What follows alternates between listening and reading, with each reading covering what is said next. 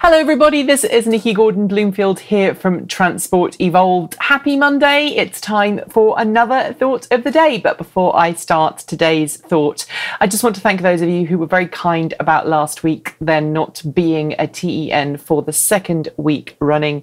I was really blown away by all the well wishes for my family member. Thank you all. It was very nice knowing on Friday evening when I went to bed that you all forgave me for not producing a show. So I'm going to move on now with the thought of the day. Having, as you can see, got some sleep this week, things have calmed down a lot. So fingers crossed for this Friday we'll have a show. What do I want to talk to you about today? Well, I want to talk to you about ChargePoint.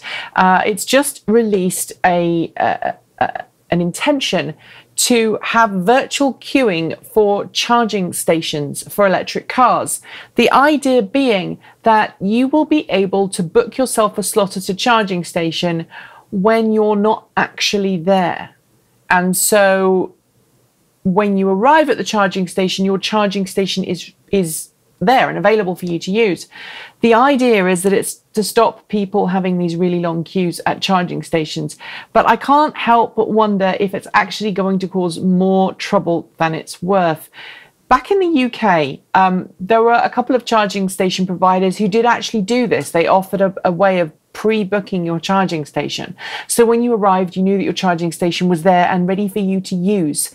The problem is people always get delayed. There's always somebody stuck in traffic. There's always some reason why that person isn't where they think they're going to be at the time they think they're going to be there. And what happens is you end up with someone booking a charging station and either not arriving or forgetting to actually make that charging station booking actually happen. And the charging station gets tied up. The other problem is that only those who've actually got access to the portal, whether it be through their smartphone or through a computer, will be able to book the service.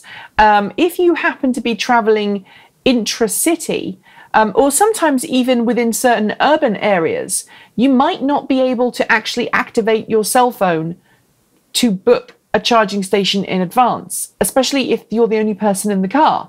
And that means that if you're traveling with someone else, you're essentially going to get a priority at charging stations over people who are traveling on their own, because the only way that they can actually activate this system is to make an illegal use of their mobile telephone while they're driving or stop at the side of the road to do so. And that's assuming they even have cell phone access. So yes, there is a problem with charging stations, specifically in certain key parts of the US and the UK and Europe. But I think the solution is not to have virtual queues for charging stations. I think the answer is to have more charging stations. When I'm out and about and I'm using an electric car public charging station, I normally need it because I'm in a hurry and I need to get home or I need to get to my destination. If I know I can get to my destination without charging, then I don't charge. So making people queue up for potentially hours at a time after people who may or may not actually make good on their booking really worries me. But what do you think?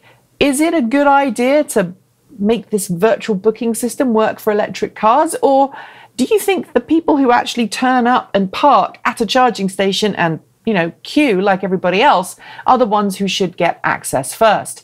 Be interested to see what you think. Leave your thoughts in the comments below, as well as a thumb up if you like and a thumb down if you didn't. And if you like what we do at Transport Evolved and you want to see more videos, please consider donating at www.patreon.com/Transport Evolved, where you can make a donation to keep us as independent and impartial as we possibly can be. Obviously, I need to go and put my teeth in, so I'm going to do that just after I've had a coffee. And until tomorrow, keep evolving.